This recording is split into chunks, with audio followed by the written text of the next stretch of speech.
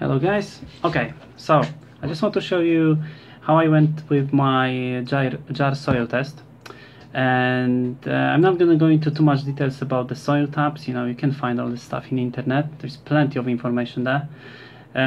So I'm just going to tell you about three major types of soil. So you have sand, we have loam, and clay. Now sand might be a bit more acidic, have a really good drainage, and even though it has such a good drainage, sometimes it's a problem because it can wash the nutrients much faster.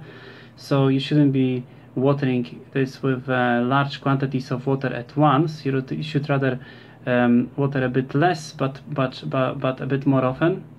And that's going to be sand. Yes, yeah, that's going to be sand. Also, you can work with this soil much faster after the heavy rain, because you're not going to destroy the soil structure. Loam is the middle ground, so it holds to the nutrients. It has really good drainage, and the best of all. At least that's what I read.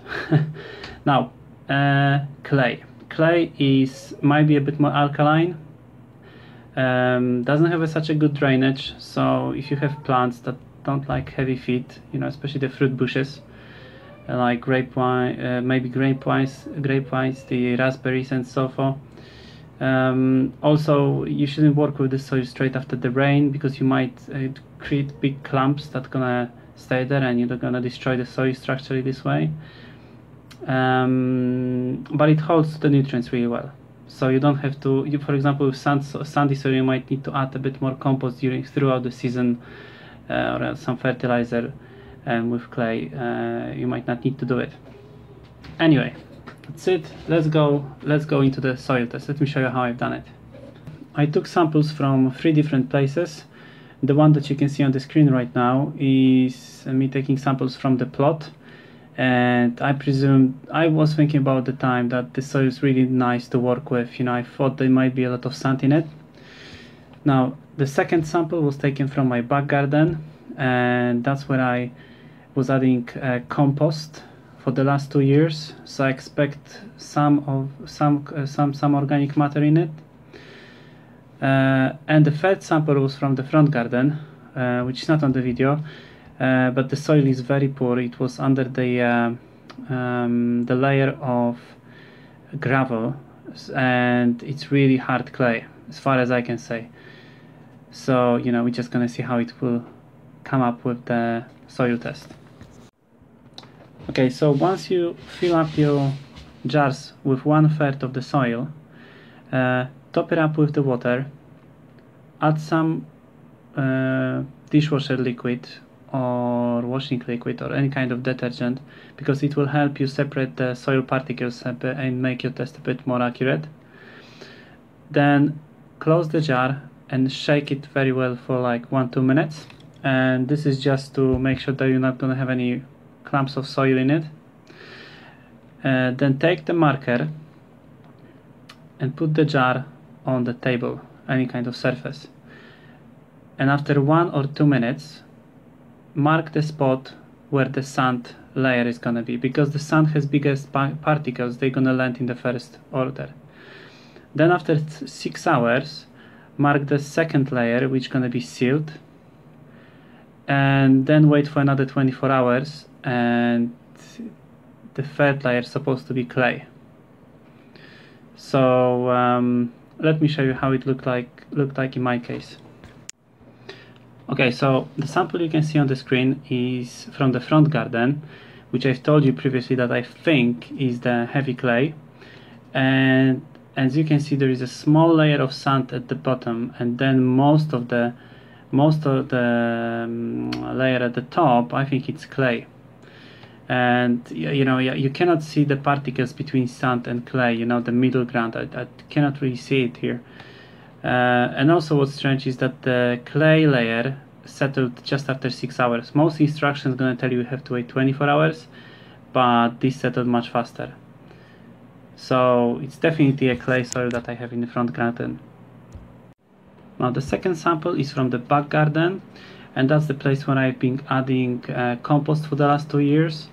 So you can see a small layer of sand, the lighter layer at the bottom. You can see some bigger particles, and you can see organic matter at the top. So I guess that makes sense, because I'm putting compost at the top of the soil. I'm not even mixing up the soil. I'm just literally putting the compost on top. So effectively I cannot even see the clay layer here. I think it might be 50-50 sand with silt at that point.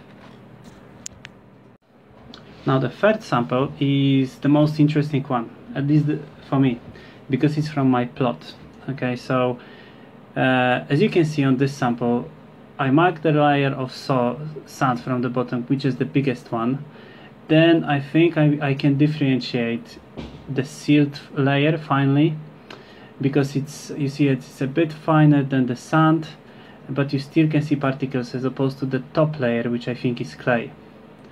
So let's go a step further with this sample, and let's try to find out what type of soil it is exactly, and also I will show you how to count the percentage.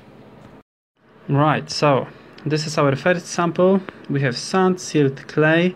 So how you're gonna go about measuring each layer, right? We need to grab the ruler, put it against the jar, and then pick up the height of the whole sample, right? In my case it was 5.7 centimeters. Then you check each layer, so it's gonna be 3.5 for sand, 1 centimeter for silt, and 1.2 for clay. And then we try to count percentage, right? So it's just like in high school, guys. We have a 3.5 centimeter, and we divide it by the whole sample, which in my case is 5.7, and then we go 61 times 100, and then we have percentage, right? So that's going to be sand. Then the silt came up with 17, and we do the same with clay, which came up with 21. So effectively you have clay 21, silt 17, and sand 61. Right, now we're gonna move to something called soil texture pyramid. Okay, now let me show you how we're gonna go about it. So it took me a bit to figure out how it works, but let's just get these measurements here. Right, so as you can see, you have three sides. So we have clay, silt, and sand. And what you want to do is just mark the spot where all these three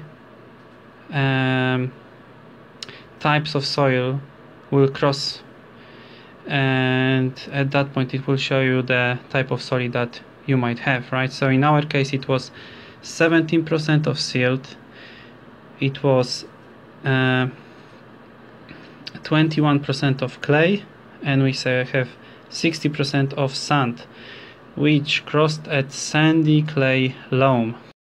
And that's it. That's how you find your type of soil. So yeah, I hope it was useful, guys. I hope that after this video you'll be able to do it straight away. And as I said, there is plenty of information on the internet about the type of soil that you're gonna find here. And I think it's worth to do it, because at the end the soil is the most important part of your garden, right? So give it a try, and if you have any questions, make sure to let me know in comments. Take care, everyone. Bye.